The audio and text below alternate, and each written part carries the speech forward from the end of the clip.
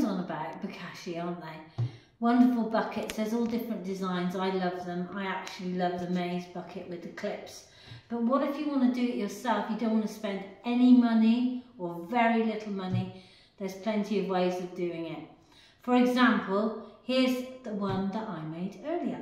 So you just get some cardboard and shred it up and put it in the bottom of a bucket. Now all commercial Bokashi kits have taps on the bottom, and for good reason. You can collect the liquid, you can use it as a drain cleaner and as a liquid feed, but if you don't want the risk of leaks or you want to keep things really simple, there's no reason with fermentation that you need a tap. So you can use a solid bucket with no tap. You can put the cardboard in the bottom because this will soak up the liquid.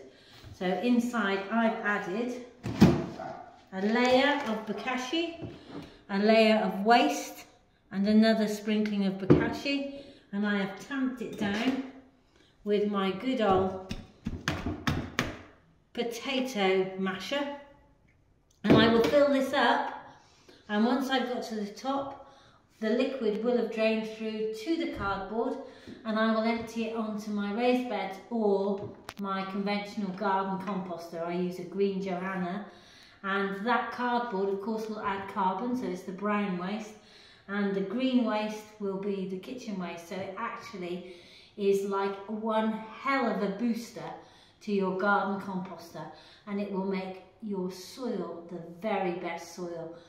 Taking out waste from your from the council's food system, reducing transportation, lowering carbon emissions and making your soil the very best. What's not to love?